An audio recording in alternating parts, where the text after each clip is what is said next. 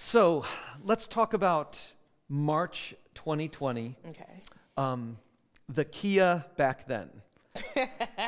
If you could go back to March 2020 and talk to Kia back then, what would you say to her?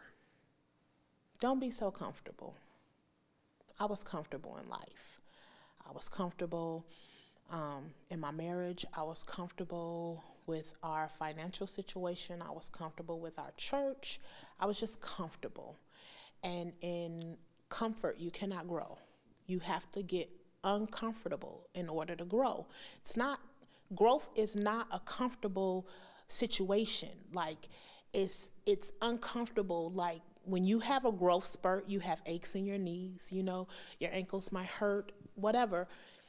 Same thing when God is about to bless, you hit a dark spot that you feel like it's dark, but it's really not dark. It's just a place of uncomfortability. Like we don't know what's on the other side of the darkness. So it's kind of like fear. And are you going to let the fear stop you, or are you going to let it push you into whatever God has for you next? And so I would tell me, don't allow fear to stagnate your growth. That's a good word. This last year, were you comfortable? No. No, I was not. There's a perfect opportunity for growth. Yes, and I'm still growing, and I'm still learning from the things that we experienced, even from March to December.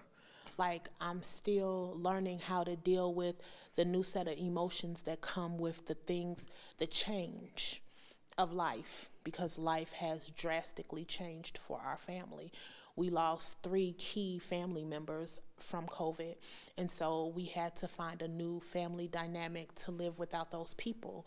And the emotion that comes from that loss, not only that, but the emotion from being unsure about job situations, and do you really trust God, or is your job your source?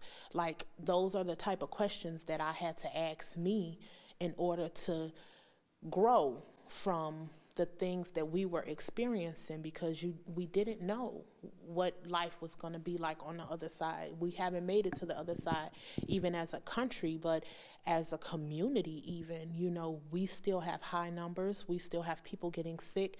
We still have people that are not working because of it.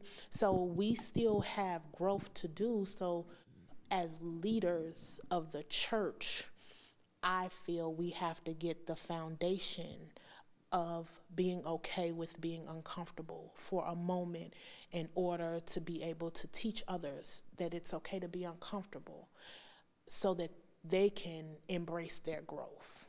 We have to be willing to be uncomfortable. Yes, first. And embrace our growth so that we can help others do the same. Yes. Isn't that what Christ did? I think he I think he did, yes. I believe, I read something about a very uncomfortable situation. And something along the lines of take up your cross and follow me. Or if it's your will, take this cup from me. Yes. But, in those moments, because I had a moment, like when I got sick, I was like, okay, Lord, is this my time? Because I don't think I'm quite ready yet. And, he reassured me like, no, you won't perish from this, but you will learn. And I was like, there goes that growth again. So, you just have to be prepared to be uncomfortable, because that's the only way growth is able to flourish. So compare yourself to 18 months ago. Have you grown? Yes.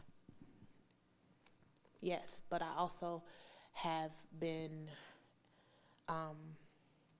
the veil has been lifted from my eyes, where I can see areas where there is still much growth needed in me.